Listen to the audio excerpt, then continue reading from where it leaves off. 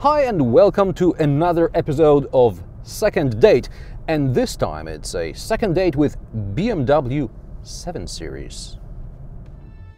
Second date because the only real change compared to the G12 7 Series I presented a while back is the drivetrain.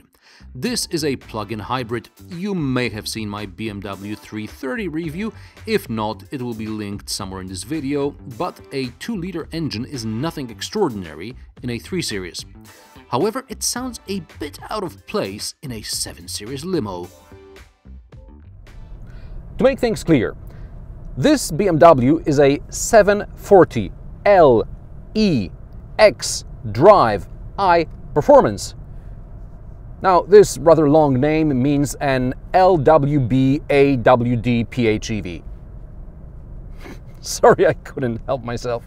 Anyway, the 2-liter motor under the bonnet here produces 258 horsepower, and then there is an electric motor as well, which produces 113 horsepower, and altogether it gives us 327 horsepower, which is not a sum of these two amounts. So what happened with the 44 horses?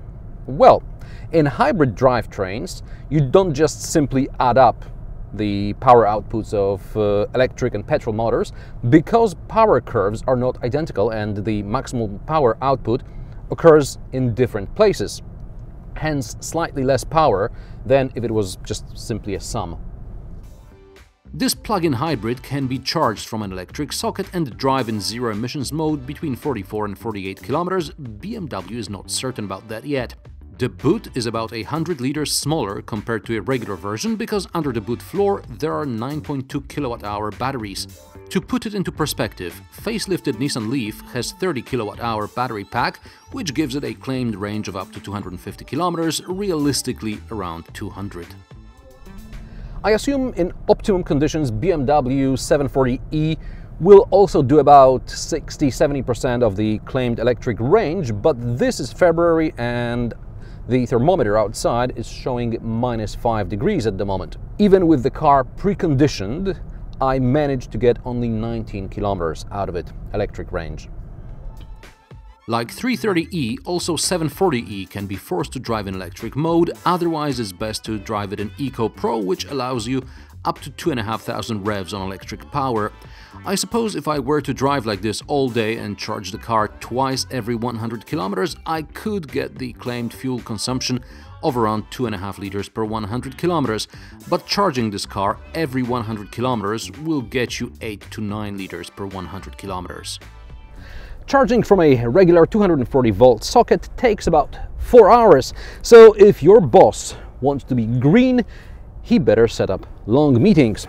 Speaking of the boss, this is a long wheelbase version, so we've got 321 centimeter wheelbase instead of 307, and this makes it a pretty comfy ride. By the way, this is not the top spec 4-seater version. This is a 5-seater actually.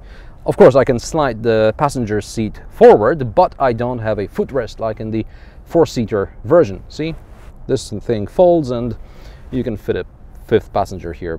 Why would you? Passengers in the back get to play with a tablet which doubles functions of regular buttons.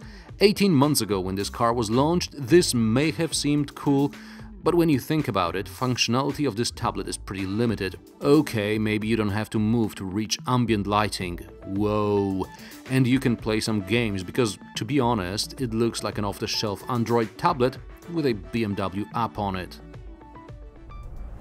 And then there's the key, which is another proof that BMW wants to make something unique, but form precedes function. The key, or rather a remote control unit, is the size of, wait for it, Motorola StarTAC 130. If you don't believe me, Google it. It's that big.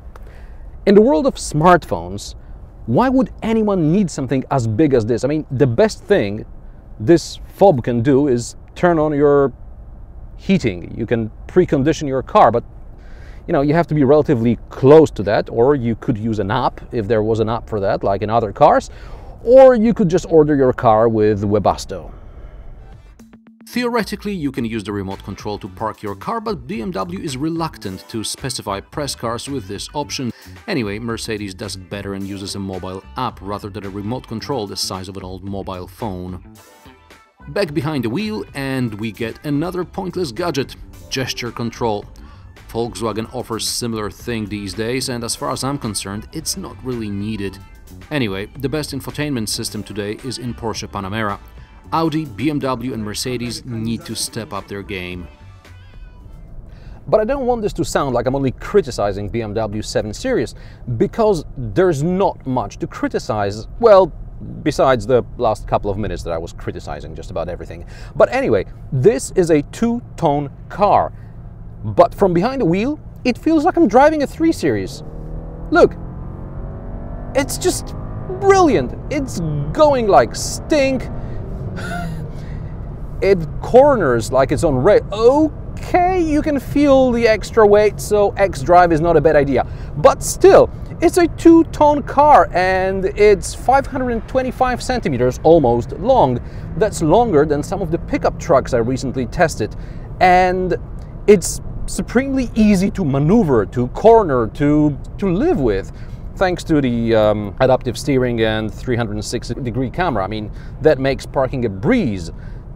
0 to 100 kilometers per hour takes just 5.3 seconds, which is faster than 740i, and it's the same time as in case of the 740D, and these cars cost pretty much the same.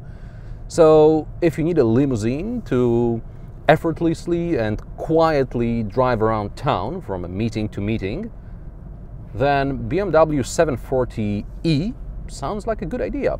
But as long as you've got about 135 grand lying around, because this is what this test example costs. Starting price 101,000 euro in Germany. Or you can always lease it for about 1,700 a month. Sounds like a bargain. Watch more of my reviews and subscribe to my channel. What do you think about a hybrid limousine? Drop me a comment below. Thanks for watching, and I'll see you next time.